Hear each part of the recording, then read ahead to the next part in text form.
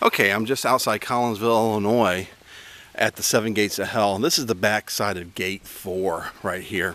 Let's go up and look. There are a series of railroad trestles that cross over some of Lebanon Road and some of the connecting streets. Now, this is an urban legend that goes back, as far as I know, as far as the 1960s. It's these railroad trestles are supposedly the site of devil worshiping ceremonies, satanic ceremonies. And a lot of people have died here at the Seven Gates simply because they've been hit by cars.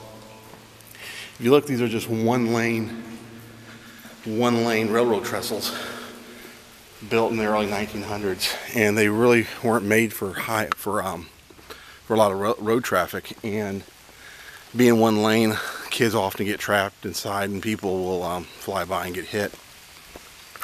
Now, the gates are supposed to be guarded by malevolent spirits. There's supposed to be demonic activity out here. There's always a creep factor here when you visit the gates, even during the day. Here we got this fog just rolled in about a couple minutes ago. Also, the gates are supposed to be guarded by some of the cult members. They will chase you away when you if you stop and try to check out the gates. But it's just an old urban legend. It's a creepy urban legend. I've seen a couple apparitions. Some of the best apparitional pictures I've ever taken have been at the gates themselves, especially between gates 3 and 4. And I definitely believe these gates are haunted. There's definitely some sort of paranormal activity here at the gates. But if you're interested in visiting gates 3 and 4, I do advise you to be careful.